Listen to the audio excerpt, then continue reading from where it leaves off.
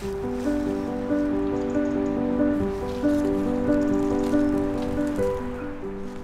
my name is Olga Jonarska, and I originally come from Poland. I moved to England 5 years ago, and one of the motivations behind me moving here was first the pursuit to learn bespoke tailoring and find some kind of professional education in that field.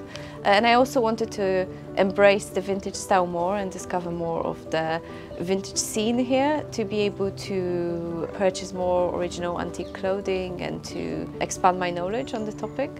It started very early for me, so it originally came from my interest with literature and art of the time, especially the art of the turn of the century period, between the end of the 19th and the beginning of the 20th century, the so-called Young Poland movement in Polish art and literature, which I found very inspiring. And from there, I wanted to know more and to expand my knowledge and get to understand that time period better.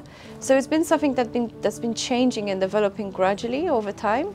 It started with the general interest in the art, and then it slightly moved towards the lifestyle, the social history, the politics of the time, and so on. And it naturally moved towards fashion and finding out what people wore at the time, and also wanting to dress this way myself.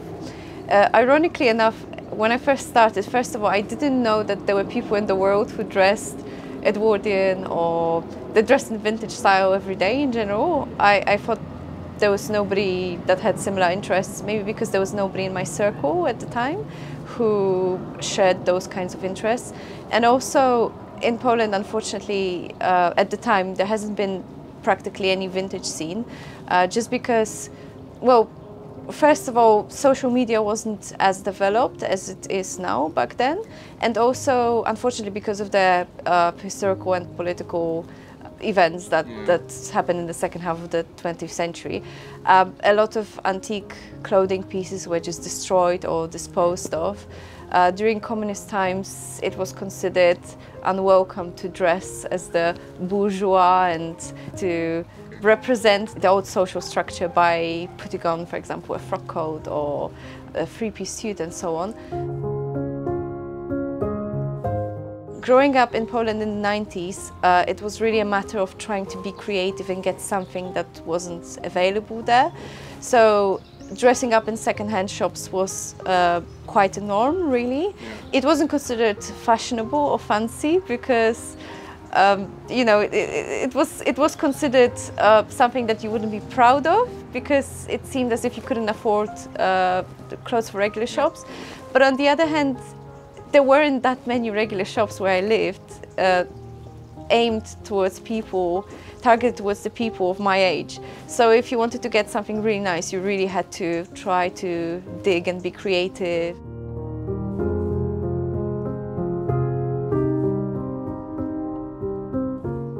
I never thought I would begin to sew, to be honest. I was interested in fine arts, and I did some training in like traditional oil painting and drawing and so on.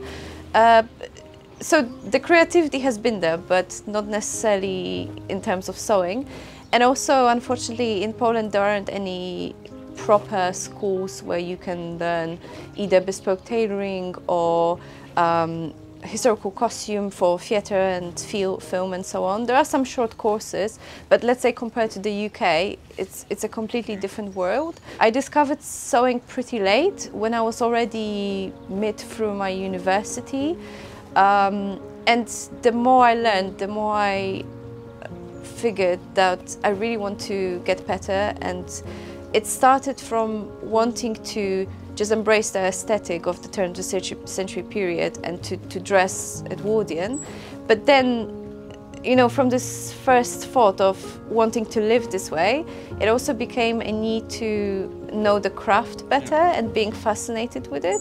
Because I guess the more antique and vintage clothing you see, the more you understand the difference that is between how clothes were made back then and they are now. The difference in fabrics and quality, textures and little details. And in the last few years, I really switched from making clothes because I wanted to wear them, to really making clothes because I'm interested in making them and learning throughout the process. A while after I came to London, I found a bespoke tailoring course that, first of all, much suited my needs, but also it was doable for me as an adult who had to have a job as well and make a living and so on. So I did the 3-year bespoke tailoring diploma at Newham College in London. I just finished last summer, and now I'm trying to obtain some apprenticeship opportunities to be able to continue the learning process. Because although I've learned a fair bit by now, tailoring is not a craft that you can just master, you know, even within 2-3 years. It takes a really long time to polish your skills. It's amazing that we live in a world where we can access so much knowledge. We can promote ourselves and our work on the internet for free, which is absolutely brilliant because we have so many opportunities that people in the past haven't had. I wouldn't have found out about, you know, anyone else from the vintage community if it wasn't for the internet. I probably wouldn't have found out about those tailoring courses if it wasn't for the internet and so on. But on the other hand, I think it's sometimes important to maybe be a bit more self-critical.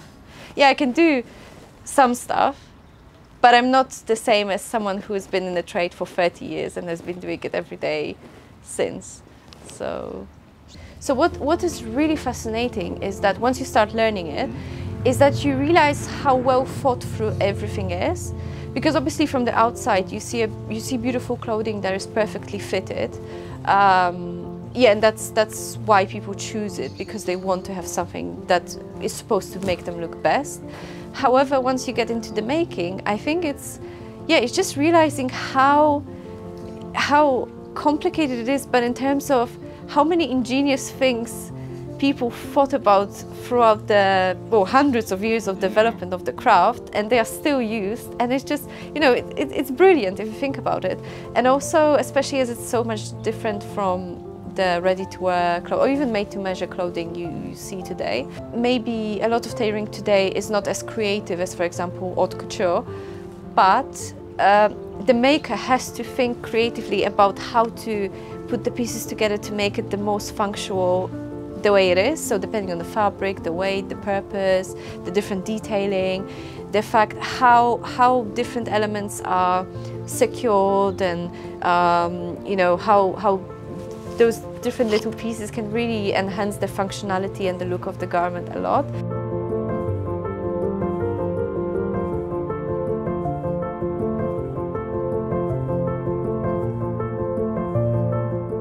I think the first garment that I made by myself was a full 1800s bow ensembler. So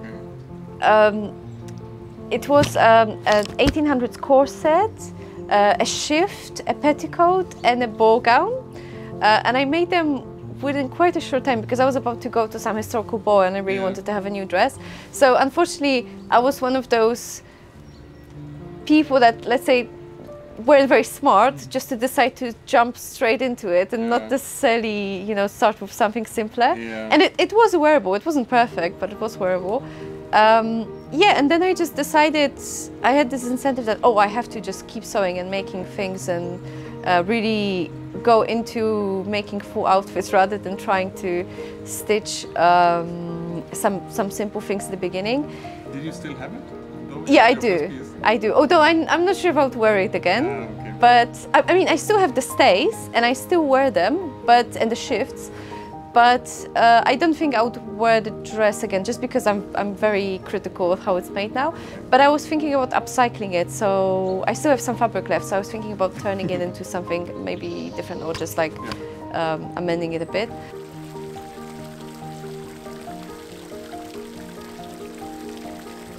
So I really appreciate when I see someone with an interesting style, and also I think with time and also by like some experience working in fashion, I started appreciating more styles that are not necessarily my style or something I would wear or I would like, but they look great on someone else. So I started I started liking more of, let's say, 60s, 70s, 80s, 90s, or even people who dress very modern by mix different elements. You can just tell when someone has a sense of style and they understand fashion and they can pair the items in a very thought-through way, and you just see that person and you want to say, oh, I mean, you usually approach them and I say, oh, I love your outfit, you look amazing. And yeah, it's just a nice thing and a nice way to communicate with people, because if they see someone else dresses in like a interesting or untypical way, it creates this kind of connection. You can talk and so on. Especially today, I think judging someone by how they dress can be really, how do you say it, can be tricky in a way that, because today's world, of course, there is fast fashion that it's, you know, it's a whole disaster to the environment and working conditions of the clothing maker and so on. But on the other hand, being able to go into this level of production erased a lot of clothing or fashion poverty, because back in the, let's say in the Edwardian era, if someone was poor, they couldn't afford new shoes or a coat and so on, and you could tell their social status, their economic status by the way they're dressed, which also allowed for more discrimination and more oppression. And also even, you know, the fact that someone couldn't afford a coat in winter and they had to suffer for that. This is just, it's unthinkable today, but that was the reality. We like to forget the harsh reality and we like to focus on the pretty clothes and so on, but you know, life wasn't great for most people then, I'm afraid. Yeah, and now you just don't have that, and people dress in a very, in a way that really doesn't allow you to tell who they are or where they're from. And I think a lot of people appreciate this anonymity, which, yeah, I think it's completely valid. And I remember back then I lived in Poland, I didn't really have any friends who dressed the same way or were interested. I had people from like historical costume environment, but not someone who dressed this way every day. And yeah, and the fact that I could find some people abroad, even online, and see, oh, they're actually dressing this way, it was very motivating for me to see that everyone, someone else is doing it as well, and people are buying, and you know, it just taking inspiration from that. Hopefully, we will get more people who are, first of all, less afraid to dress the way they want to dress, and less afraid of how they will be judged by society.